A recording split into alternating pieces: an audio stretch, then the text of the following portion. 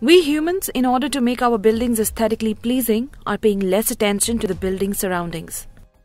We are destroying native vegetation to create more buildings and pathways, which is resulting in environmental degradation. We do not lay emphasis on the building's layout for proper solar orientation. We often disregard the location, size, shading of windows, and ventilation of the building, which leads to excessive heating inside the building.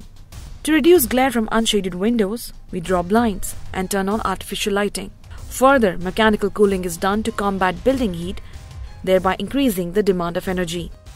In addition to this, mismanagement of resources makes our practice unsustainable.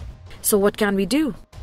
The immediate need of the hour is to design buildings that are environmentally sound and resource efficient and stay the same throughout their lifespan. We call such buildings green buildings. Now let us have a look at the green buildings and their benefits as opposed to the conventional ones. Green buildings take into consideration the existing features of the site, thereby least affecting the nature. They are developed taking into consideration the building layout for adequate solar orientation and proper ventilation, thereby reducing the building's heat intake and maximizing the glare-free day lighting.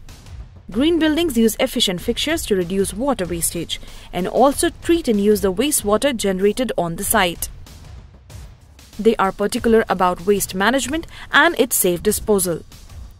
They cater to the safety and well-being of human beings during their construction as well as post-construction. So how is a green building's performance measured? Green building rating systems have been designed to assess the performance of a building throughout its entire lifespan, ranging from inception to operations. The rating given to a building is directly proportional to its performance. So do we have a national rating system for India?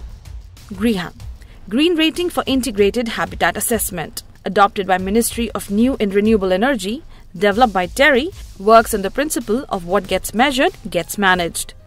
GRIHA assesses the performance of buildings against certain nationally acceptable benchmarks and rates them under 3 categories. Simple, versatile, affordable GRIHA, GRIHA for large development. Based on the post-occupancy performance data of GRIHA-rated projects, it is estimated that 20 million square meters of GRIHA 5-star certified projects can save enough electricity to power about 200,000 urban homes and enough water to meet needs of 22,000 urban homes. So let's make green buildings GRIHA way. For more information, follow us on www.grihaindia.org, an initiative by GRIHA Council.